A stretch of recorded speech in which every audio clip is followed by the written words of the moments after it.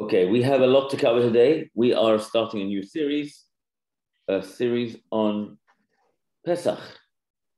And what I want to do is really follow the style that we've been following over the Chumash classes and to try and figure out a bit of an analysis, which ultimately will hopefully lead us to a little bit of a deeper understanding of what Pesach is all about. But in order to get there, we have to go in a deep dive. And we're not going to cover the whole, all the answers today. What we will attempt to do is to cover some of the questions. The thing is, Pesach night is full of questions. We're going to try and do 4 questions. The 4th question will be divided into 4 questions in itself.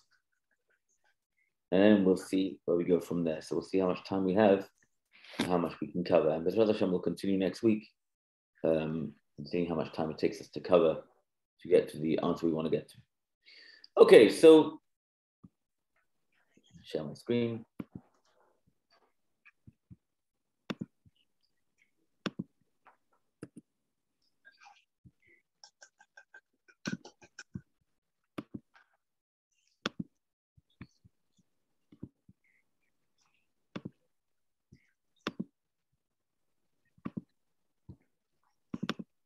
Okay, here we go.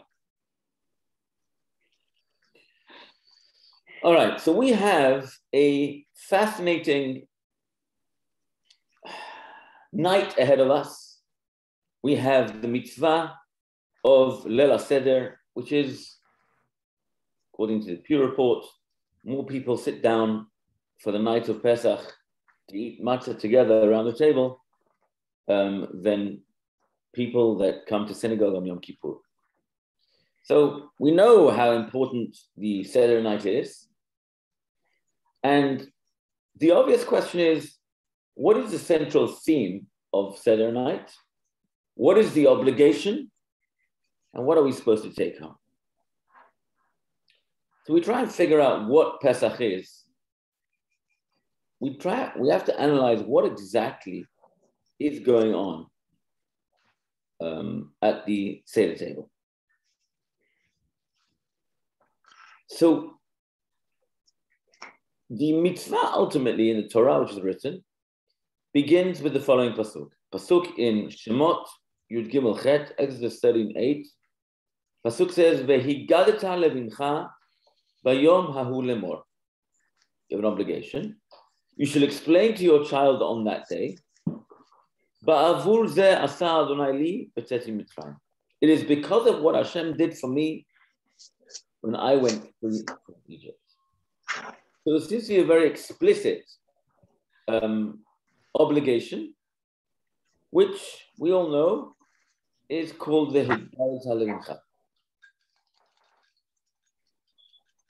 And you should explain to your child. In the literal meaning, you should explain to your child.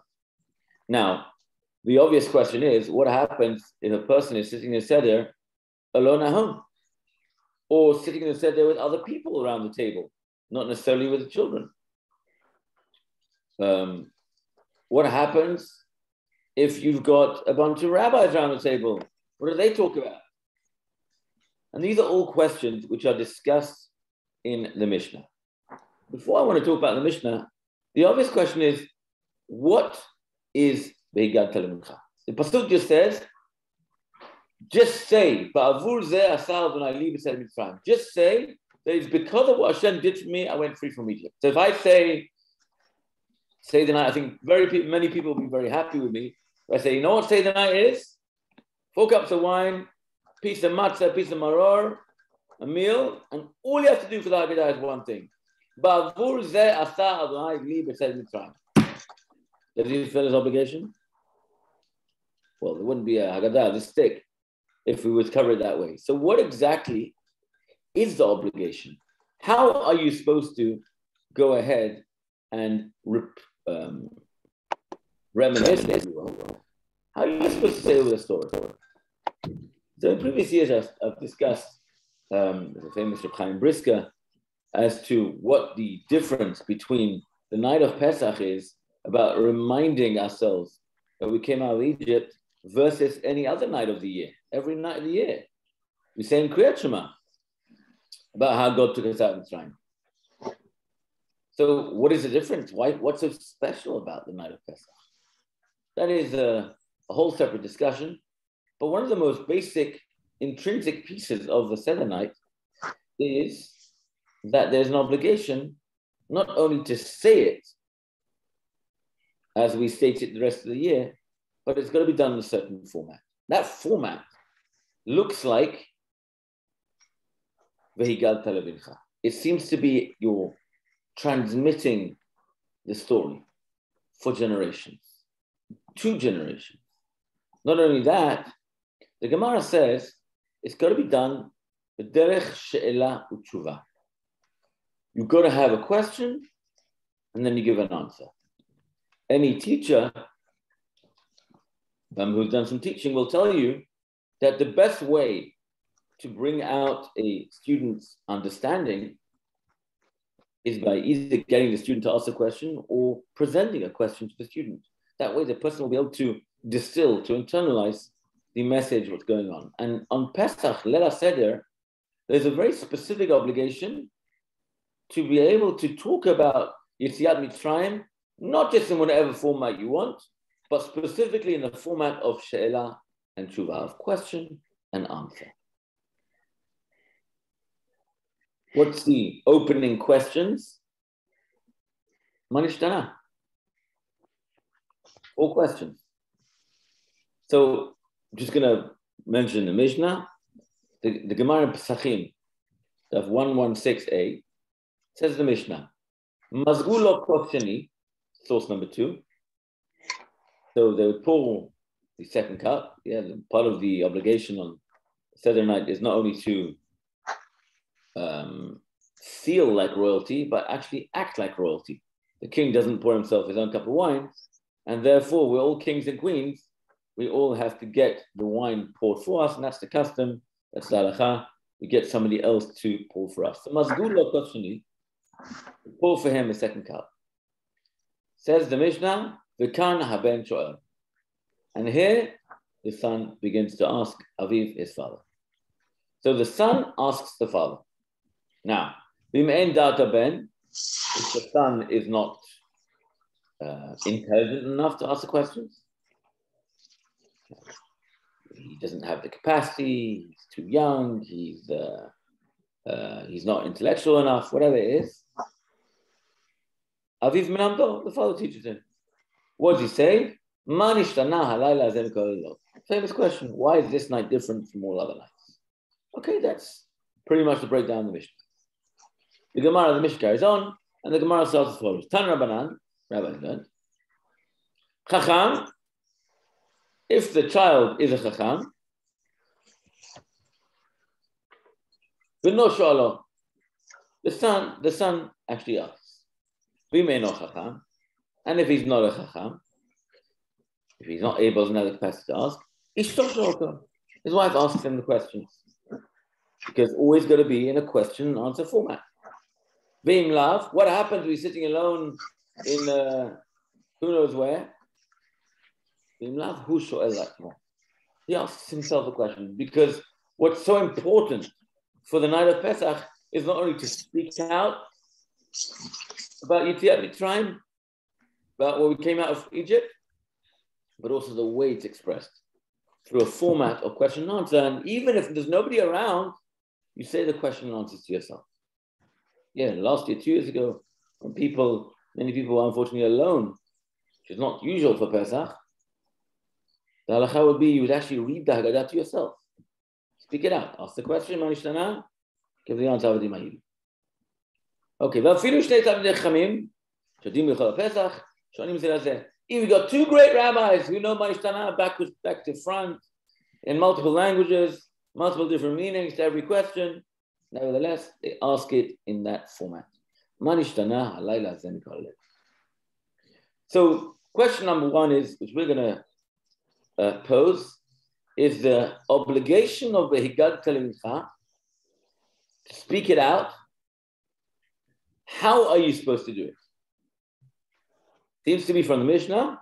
The way you're supposed to do it is specifically through a certain format of question and answer. Okay, question number 2. When are you supposed to do this? When are you supposed to speak out? See, it's right. You're looking at me and you're thinking to yourself, this guy's just fallen out from the moon. And the reason why I ask it is because in the Haggadah itself, we actually talk about this question. So we look in the Haggadah, we say the following passage. Yachol merosh chodesh. I would have thought they would actually read out the Haggadah from Rosh Chodesh. Why would you think that? Okay.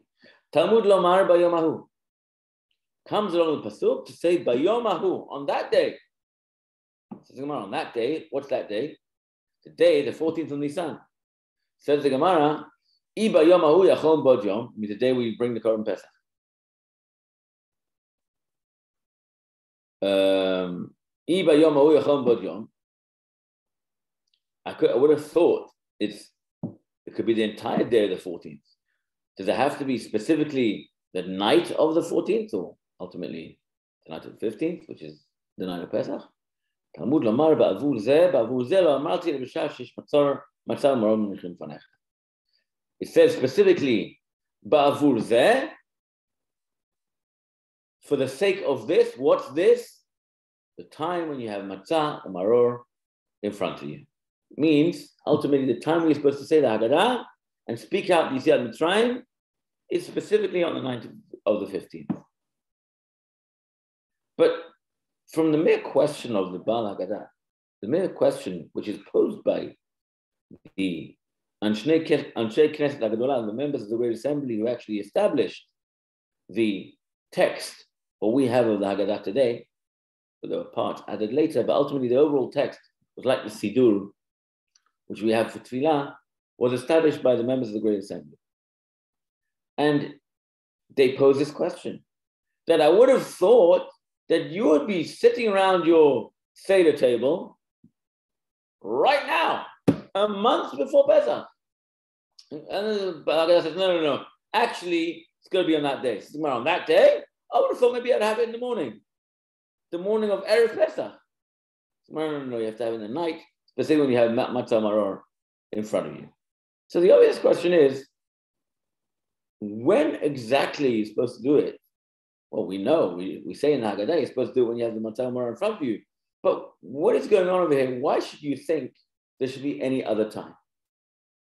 Now, we mentioned before that there is an obligation every night to mention Yetziat Mitzrayim. So what's unique about this? And then why say out the Haggadah in this format where we said a question and answer, specifically when we have Matzah Maror on the table? What is going on over here? There must be something much deeper, which we are perhaps missing over here. Question number 3.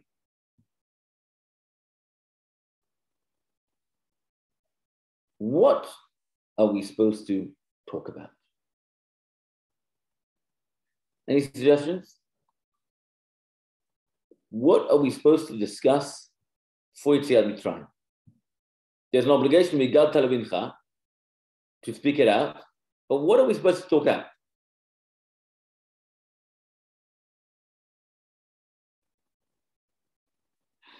Anyone want to attempt? Well, I don't know what about the supposed to, but I know what we do, if I start to think about it. I mean, we recount the plagues, for one thing. So we're telling the story of the night after we get through the plagues. And so the story of the lead up to and the departure from Egypt. Excellent. So it sounds very, like you correctly said, we all know what we do. We recount the story. But the story of the Exodus. So why am I suggesting otherwise? So the question is maybe what part, if we're supposed to say over the story, Is there a specific part? Josh mentioned, you have to mention 10 plagues. Perhaps the coming out of Egypt, which is, a critical piece. But perhaps there's another piece over here. And again, if we use our Haggadah as a bit of a outline, it might help us. I guess it's as follows. So we all know there's 4 sons. The recurring theme of number 4 is something which happens throughout the Haggadah. We have 4 cups of wine. We have 4 sons. We have 4 questions in the Manishtana. We have 4 questions in today's class. So the Chacham, the first question, which is asked by the wise son. Let's try and analyze what his question is. Chacham mahu omer. The wise son, what does he say? Ma ha'edot v'hachukim v'hamishpatim asher tziva Adonai Eloheinu etzchem. What are these testimonies, statutes, judgments that the Lord our God commanded? So the Chacham is pointing to the different customs of the night. And what's he saying? What's all this about? It's interesting to note that the Rasha also has a very similar question, but that is not quite what we kind of go with. We have a very different answer between the Chacham and the Rasha. But the pasuk in Devarim is exactly this question. Ki shalcha bincha machar lemor ma adot v'achkim ha'mishpatim asher tzivah Adonai Eloheinu etzchem. Ve'amart lebincha avadim hayinu leparo b'mitzrayim v'tzion Adonai mitzrayim b'chalka. So it's very interesting. The question which is posed by the Chacham, says Devarim, Deuteronomy 6:20. The question which is posed is, what is all this all about? And the answer which we give him, if you look at the pasuk, is really the answer we give him. So there are certain parts of the Haggadah which is very critical. Manishtana obviously is one of them, because you have to ask question and answer. There is the answer in a short format, which is Avadim hayinu leparo b'mitzrayim, v'yotzienu Adonai Eloheinu misham b'yad chazaka v'zon. We were once slaves to Pharaoh in Egypt. Lord our God took us out from there with a strong hand, an outstretched arm. If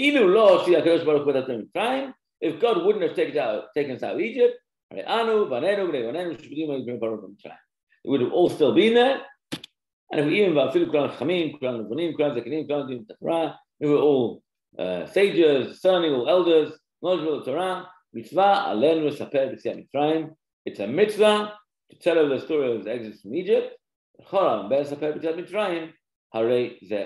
anyone who actually spends time telling over the story of Egypt is praiseworthy. That is pretty much the Haggadah in a nutshell. Then you have Rabbi Eliezer Omer, Kol Shosha, Rabbi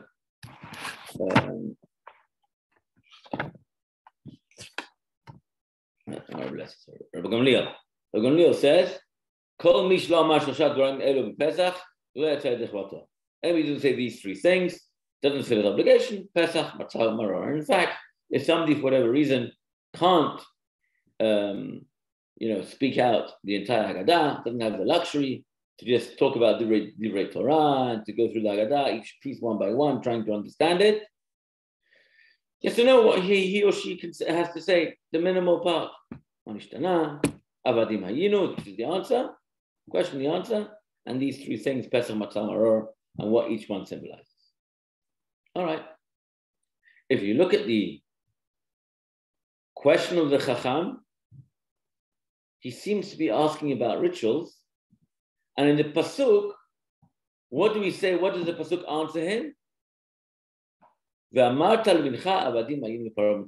Which is the answer we gave him, that we were slaves to Pharaoh in Egypt, and God took us out.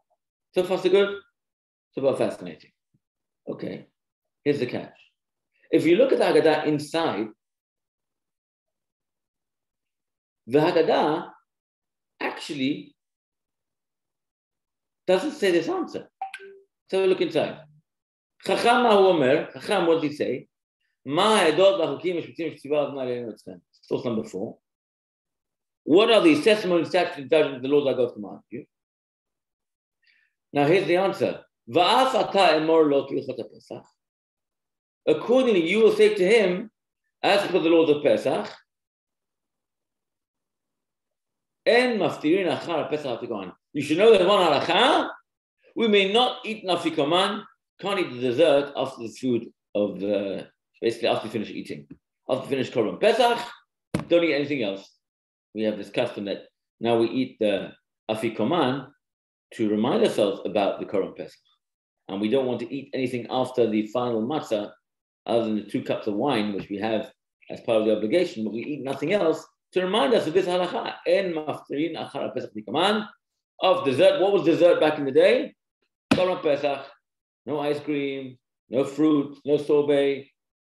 You ate a meal, Korban Chagiga, which was a meat meal, and then you would eat the Korban Pesach. You obviously wouldn't eat too much meat for the original main course, but dessert was Korban Pesach, the Paschal lamb. And after you don't eat.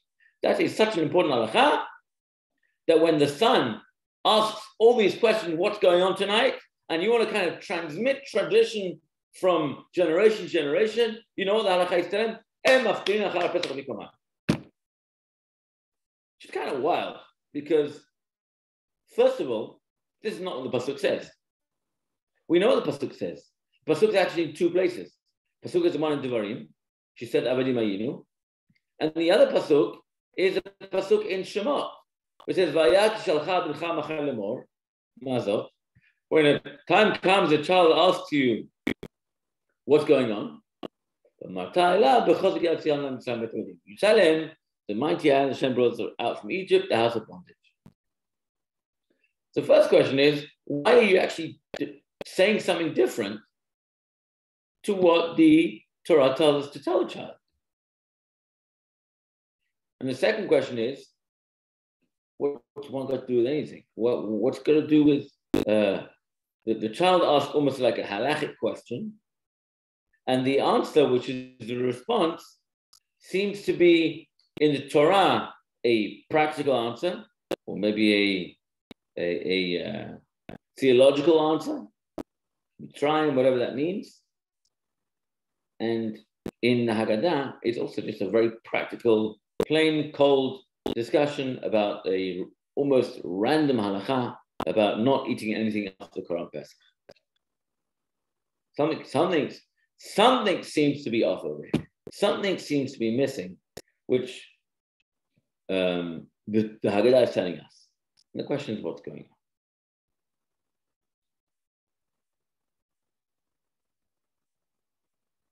Does anyone want to attempt to answer what's going on over here? Why does the Haggadah tell us one thing and we do something else? And what's the significance of En Maftir Nachal Pesach B'Kaman? The guy's asking what's going on. It's like, can you imagine someone comes to synagogue and asks, what's all this tefillah all about? So yeah, you should know that during services, especially during Kriyat Torah, you mustn't talk. I'm trying to figure out what's going on over here. What is going on?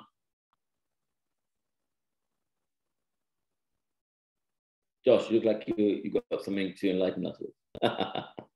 It's amazing because, we read the Haggadah every year and we say it year after year, and you look, this is not like some midrash, a random idea. This is the Haggadah itself. And yet the Haggadah is not speaking out what the Torah is saying, and it almost says something which is almost insignificant. It's just almost mind-boggling. Okay, that was 3 questions. I've got one more question I want to share with you.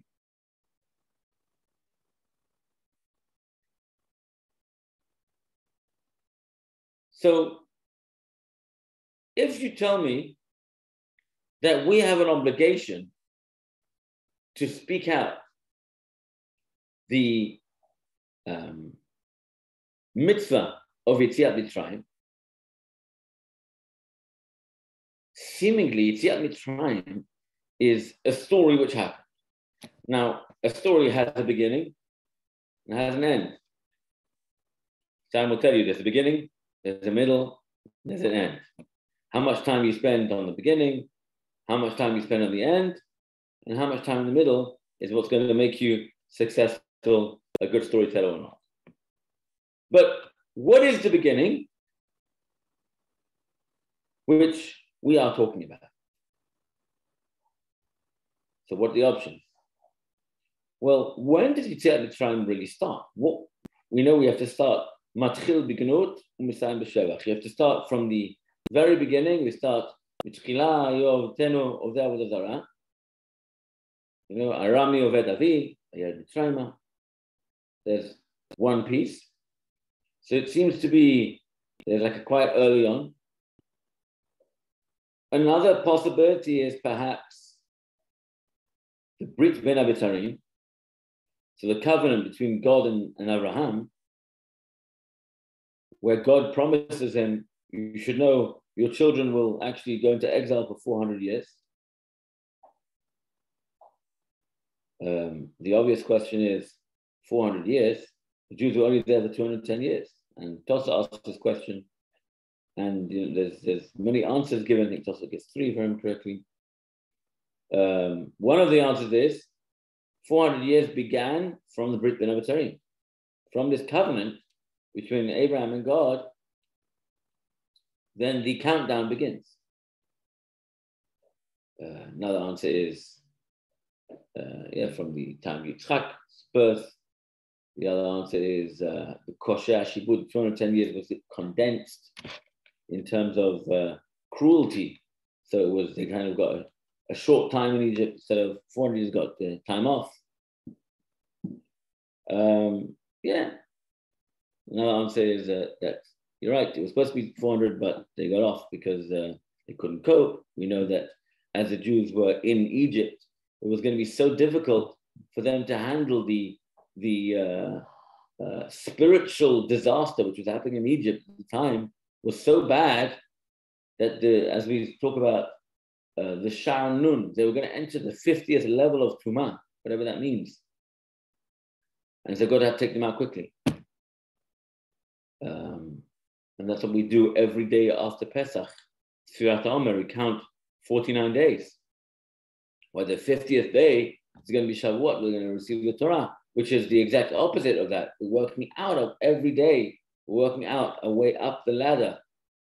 1, 2, 3, to attain spiritual heights, to kind of get away from the negative, impure places where Bnei Israel were.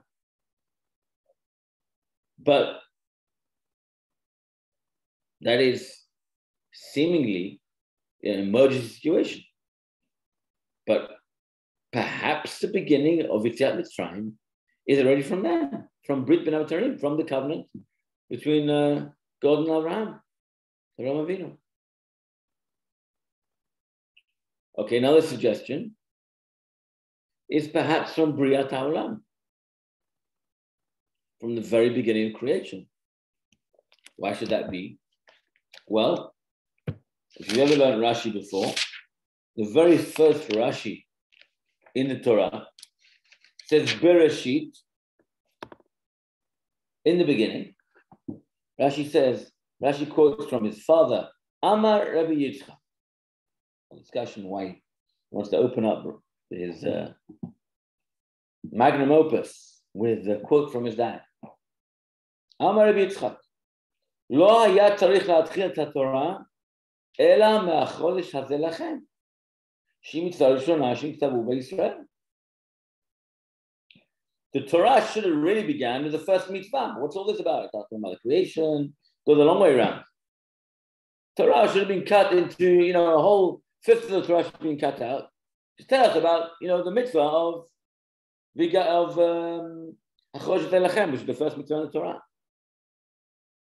So Rashi brings a whole explanation. is a separate discussion. But another thing which Rashi brings is because Bereshit, Bishvil HaTorah Shnikra Reshit, Ubishvil Yisrael Shnikra Reshit. That the reason why Torah starts off Bereshit in the beginning, because you should know who are the Reshit, the beginning. The beginning is for the entire world was created for the Jewish people.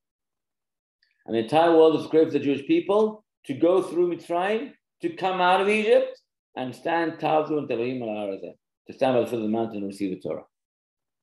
So if I ask you, if I want to kind of put Egypt or the entire story of the Exodus into a nutshell, what's the beginning? Perhaps the very beginning is the creation of the world. So maybe I should start there. So let's open up the Haggadah. Bereshit bara Elohim et hashamayim v'haaretz. We'll be all night. That's another suggestion. Okay, so that's the opening questions. Where do we start the story? Let's maybe have a look at when does Yetziat Mitzrayim finish? So we're not quite sure where it begins, but where does it finish? If we know where the beginning is and where the end is, well, we'll figure out all the middle. But where's the end? Where does Yetziat Mitzrayim finish? Any suggestions? So Josh, you mentioned before there is 10 plagues. Okay. The culmination of Yetziat Mitzrayim, what would you suggest? Is it, there's so many moving parts of this. Any ideas? We could say leaving that night, crossing the sea. We could say Har Sinai. And given how far back you went the other way, I suppose we could keep coming forward to today. We do. I mean, we're doing it at the table, and we're wow. Okay, pretty much. You missed that one. You've got one more option. I would maybe throw in there. I'll tell you where I got it from. Anyone got us? There's another piece. You said You said when they came out of Egypt. You said Matan Torah. You said Kriyat Yam Suf. You said Matan Torah. And there's another piece. What happened after Matan Torah, which is a major, event in Klal Yisrael? Entering the land. Oh, okay. Entering the land. Building the temple. Building the temple. In fact, in Dayenu, what do we say? We say, ilu this, ilu that. If God were taking us out on this, it's amazing. If you look through the story, if God were just, taken us to the sea and not crossed it, and we wouldn't have crossed it, in Dayenu would be good enough. And if He would have fed us the man and not taken us to not giving us Shabbat, it was enough. If He would have brought us to Har Sinai and not given us the Torah, it's enough. If He would have given us the Torah and not taken us into Eretz Israel, you said it. Hey, we've got it right over here. And then the last one, Ilu Chisar Israel lo balanu bet Hashira. If you were taking us to Israel and not build the Bet Midrash for us, Dayan also. So we have all these multiple different stages, and the obvious question is, we're already here all night trying to discuss what's happened from Bereshit. I mean, this is going to take us a week. So maybe there's your answer. We've got to kind of condense it. But we have to understand what is the beginning and what is the end to be able to say over the story. Coming back to the original question. What is the obligation? The obligation is, we said, source number one, you have to say it over that this is what God did to me when He took us out of Egypt, did to us when He took us out of Egypt. Okay? We said it's got to be done in a format of a question and answer. Okay. What is going to be the when you're supposed to do it? We said we're going to do it on the night of Pesach. Okay. Why we thought we should have done it perhaps earlier or the earlier day? We have to try and figure out. What are we supposed to discuss? Well, we had two options. The Chacham talks about some just the ritual part of the Seder. And in the answer of the Chacham, we talk about the Halakha of Afikoman. Yet we know that really Sipur Yetziat Mitzrayim is the actual story of the Exodus. So if we're relating a story, we're trying to figure out what is the beginning, what is the end. Is the beginning from Brit Ben Abetzarim, covenant? Is it from even further back from Briat HaOlam, from the creation of the universe? And what's the end? When did we actually come out? We know when we came out. The question is, what defines the end? Is it the moment where we came out, literally, when we come out running out with our matzahs and the matzah couldn't be baked?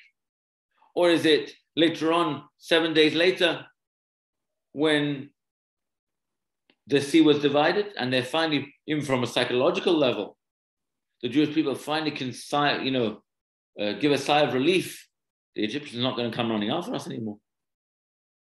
Or is it once they come to Har Sinai, which is the whole reason why they come out of Egypt?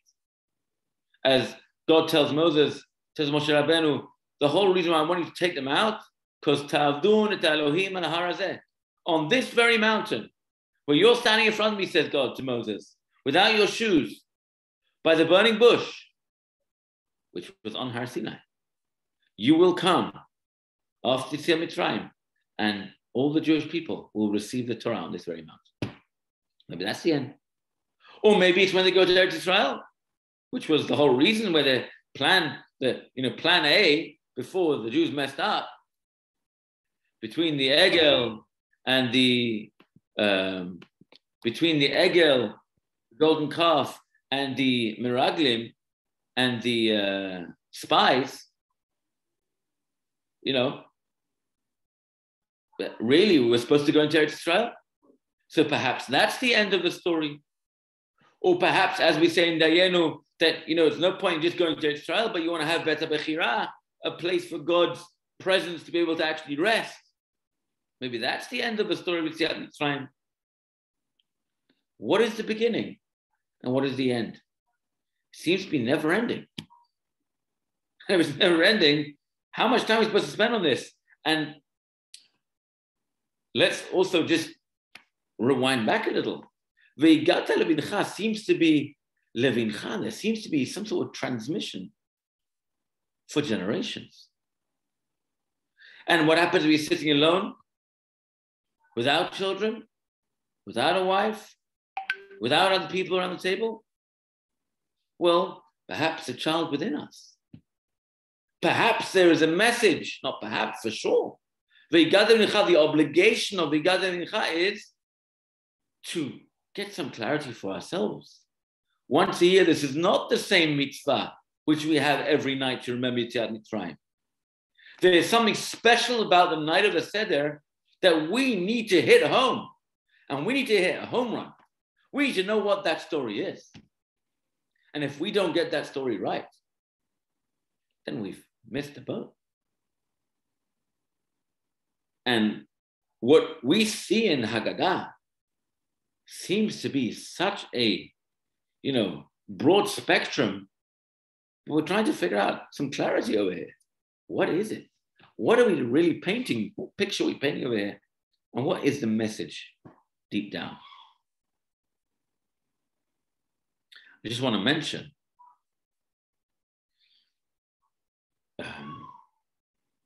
Josh suggested Binyan Bet Mikdash, right? And maybe the end goal was when we go to Eretz Israel and we end into the Bet Mikdash. We have a temple, which is what we say in Dayenu. Ilu, if only God would have taken us into Israel, it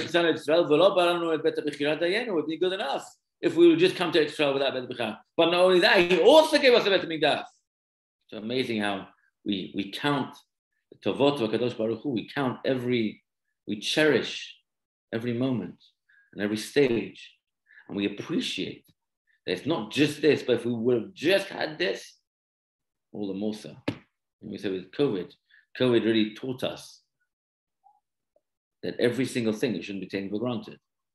If we can just breathe in this world, Dayenu, if we can not only breathe, but also see, Dayenu, if we can not only breathe, but also see and be able to smell, dayenu. If it's not only smelling, but also to be able to eat, dayenu. And so on and so forth. It's just incredible, the appreciation of every stage in our lives is clearly something the Haggadah is trying to, highlight for us. But that's a separate discussion. What I do want to just point out is that we have what is known as Arba Leshonot Shel Geula. There are 4 expressions of freedom. And we talk about it in Haggadah. It's mentioned in the Pasuk, in Pashat Va'era, Vehotzeti, and I took you out. Vehitzalti, and I saved you. Vega'alti, another form of freedom. Velakachti, and I took you out. Again, another type of 4 different expressions, which all mean the same thing ultimately. God took us out of Egypt. But there's a 5th expression. And those 4 expressions are what we mentioned, multiples of 4, the whole night of Pesach is the 4 cups of wine, the 4 sons, the 4 questions manishtana. These are multiple of 4 because of the expressions of 4 expressions of Geulah. But there's one more in the Pasuk, Veheveti, and I'll bring you to the land. And many people have the custom to fill up a Kos Shel Eliyahu Navi, the 5th cup, the cup which is not drunk by us, which will be drunk, as Josh said, it's not, maybe the story hasn't ended. Maybe the story will end, or we are actively part of this story, which is fascinating, because it kind of brings everything together. When we talk about a person has to, Chayav Adam lirot et atzmo ki hu ilu hu yatsa min Mitzrayim. A person has to look and visualize himself as if he himself came out of Egypt. I came out of Egypt. Egypt was 3,334 years ago. We came out of Egypt. What does that mean? Coming out of the bondage of Egypt, the spiritual realm of what Egypt is. So again, separate discussion, but what we need for this, for what I want to say for this idea is the Heveti. One of the expressions of Geulah, the 5th one, is symbolized by Eliyahu Navi, not yet coming. We're praying for Eliyahu Navi to come and take us there. Build the Bet Mikdash, Mashiach will come. Seems to be the end goal. So maybe there's 4 expressions which are all the story which we have of the actual Exodus per se, but there's the 5th one which is actively still happening.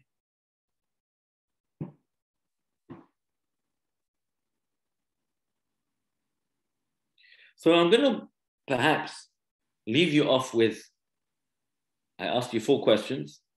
The 4th question was, had 4 questions.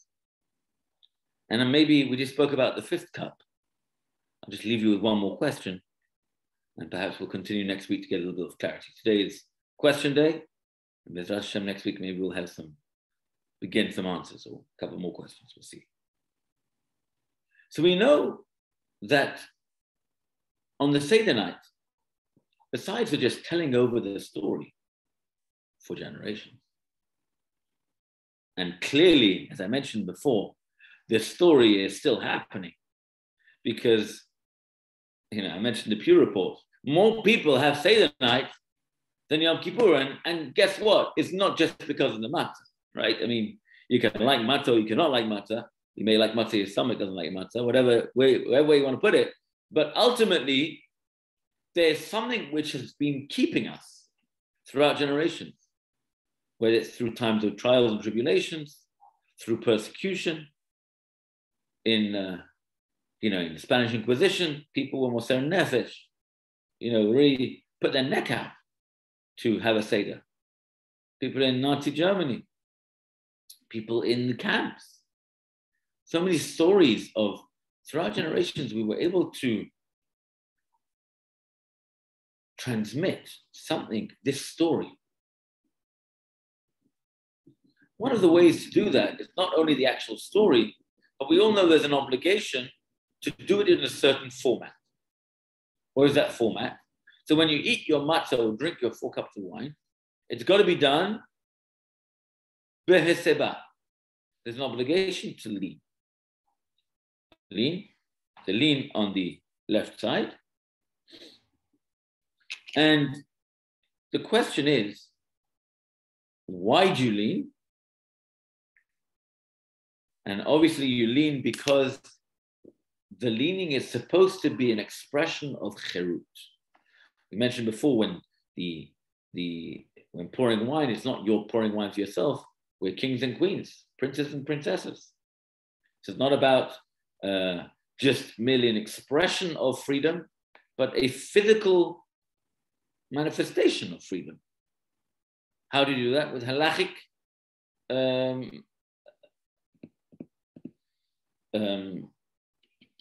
repercussions, whereby other people pour you the wine, you don't pour it yourself.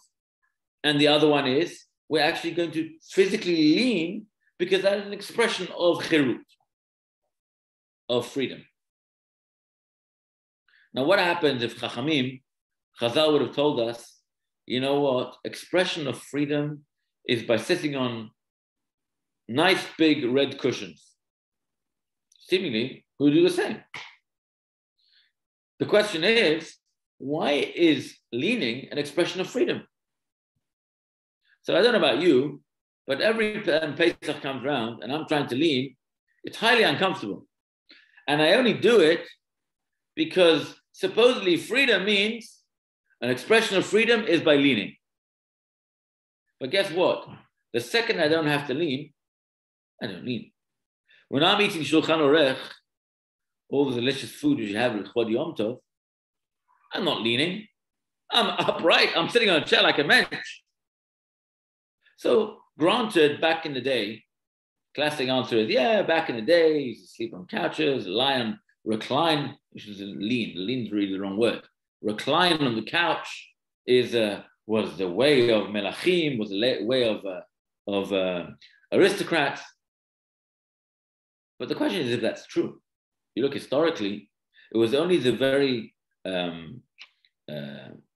high echelons of society which would do that. But you would think when Chachamim would want to express cherut, this concept of freedom, they would want to express it for everyone in a way which kind of gives us something which we can hang on to. But for us to do this cherut in a way which is so uncomfortable, it almost seems like a little bit strange why Chachamim would do such a thing and give us this format to actually bring out freedom. So we're living the story, we're saying over the story, and the way we say over the story is in a format which is having the 4 cups of wine, having the matzah, having maror, different points, parts of the seder, and we're doing it and we're leaning. Why? Freedom. We came out of Egypt. However, whatever the end of the story is, just have to try and figure it out. But we're living the dream. We're living this format of freedom. All right. Can we do something a little bit more comfortable? What is going on? What is Chachamim trying to bring out?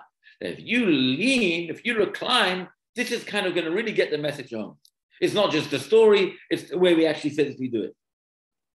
There must be a much deeper message going on over here. So we're left with quite a few questions. I think what we're going to do is we're going to stop here. I'll just recap all the questions that you shouldn't forget, that you have some time to think about it over the next week or so, and Midrash will continue next week. So just very quickly, what is the story? How are you supposed to do it? When are you supposed to do it? We spoke about question and answer. When are you supposed to do it? The Haggadah says, Yachol Rosh Chodesh. What are we supposed to talk about? The Chacham talks about a random halacha, En maftirin acha Pesach afikoman. Are we not supposed to say the story? And if it is the story, which is what we actually do, when was it? From the Brit Ben Abitarim, from the covenant, from Briat HaOlam, from the whole reason why we're actually supposed to have this, where with the creation of the world. What is the end of the story? Is it from when we came out of Egypt? Is it Kriyat Yam Suf, when the Jews were finally happy that it was all over? Is it when we stood at Matan Torah, which is the point of Yetziat Mitzrayim? Is it going to Eretz Israel and getting the Bet Midrash, like we say in Dayenu? And we spoke about the four expressions of the Geulah, the Veheveti, the fifth cup, which represents the Bet HaMikdash going back. Once Eliyahu Navi will come and bring Mashiach. And finally, we asked, what is this obligation of Heseba, which we're supposed to express, this freedom in a certain format, namely of reclining? Why in such an uncomfortable format? Even though back in the day it was done by very specific individuals, you would think if we're all supposed to feel this, let's do something, an expression of freedom which we all feel right about. Why do it in such an uncomfortable manner? We'll stop there and Bezrat Hashem continue next week. Okay, everyone. Good night. Thanks, Rabbi. Thank you, Rabbi. Thanks, Rabbi. Good night.